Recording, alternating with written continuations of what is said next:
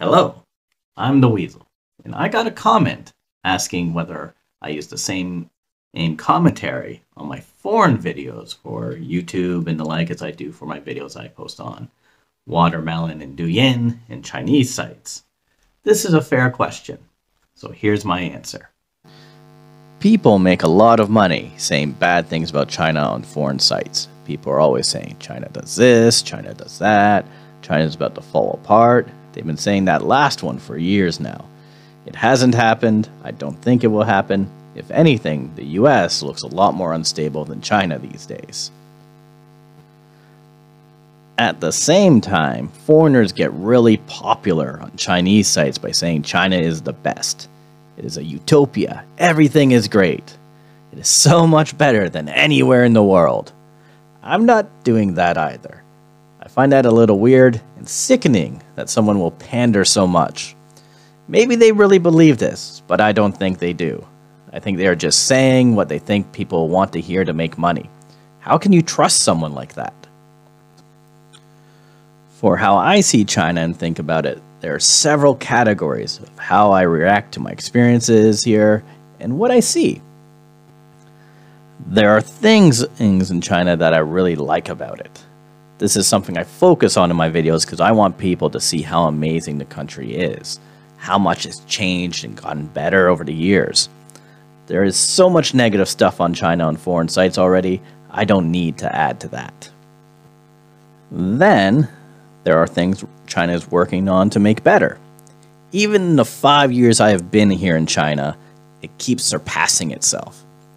Even the leader of Canada, the Prime Minister Justin Trudeau, once said he wished he could be as effective as China in addressing issues. Now, Justin Trudeau did get in trouble from a lot of people for saying that, because no country really likes their leader comparing them to another country and saying, oh, we're not as good.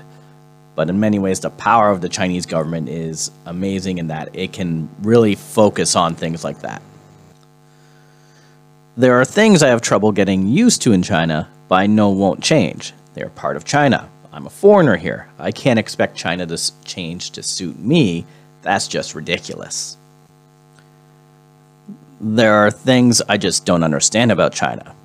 And that's just because I'm an outsider, and to a point always will be. It's just a matter of cultural education in a way. There is a flip side to this one.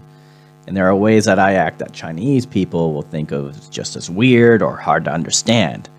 While I do try to fit in, this is again just cultural differences.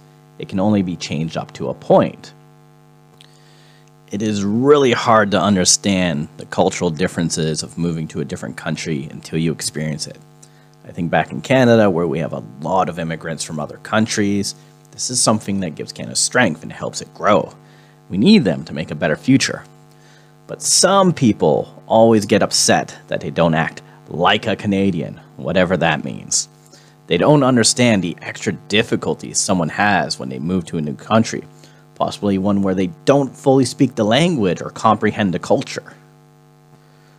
That kind of thing, like I don't act Chinese enough, is not something I think I've ever heard in China. I think some people might get frustrated I don't speak the language well and stuff like that, but most people are very understanding, and I think it's the same in Canada. Most people are actually really good about this. It's only some people, just about anywhere, just going to not be great about it. For things I don't like about China, and I don't feel are being worked on enough, this is probably the smallest category, and I think many ways it's probably being worked on in ways I don't see. In this category are probably things like how people let their dogs poop everywhere, and how much people litter. This still isn't everyone, so most of the time it's just not worth going on about. But overall, I really enjoy living in China. I'm married to a Chinese woman, and it is my home. The videos I post here are the same ones I post on foreign sites, mainly because it is my experiences and thoughts in China. Those don't change, and I don't lie. Also, doing the subtitles in both English and Chinese is actually a lot of work. I'm not going to make two versions of that. One of the main reasons I post these videos on Douyin and Watermelon is so that people can see what I am posting on the foreign sites. I don't want people taking my videos and making it look like I'm saying things I haven't said. This way people can see my real thoughts and words. It's kind of like protecting myself. All right, that's the answer. I know a bit long, but that's all there is to it.